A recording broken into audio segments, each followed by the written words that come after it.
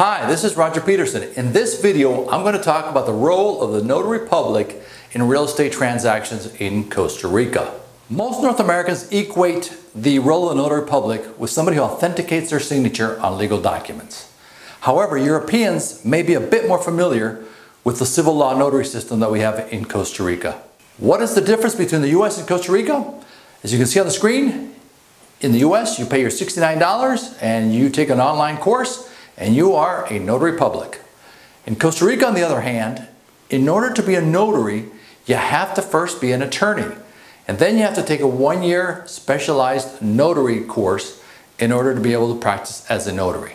In civil law countries such as Costa Rica, the notary is an agent of the government in that only the notary can record documents in the National Registry. He's sort of a gatekeeper of documents that enter into the recording system.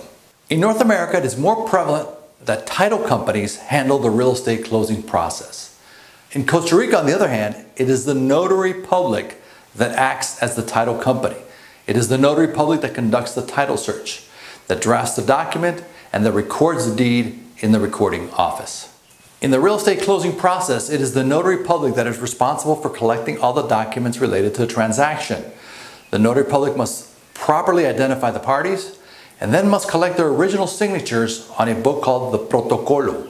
This is where all the signatures of the parties are logged in real estate transactions that occur in Costa Rica. The notary then makes an extract of that document called a testimonio, and that is the document that is recorded in the recording office in San Jose.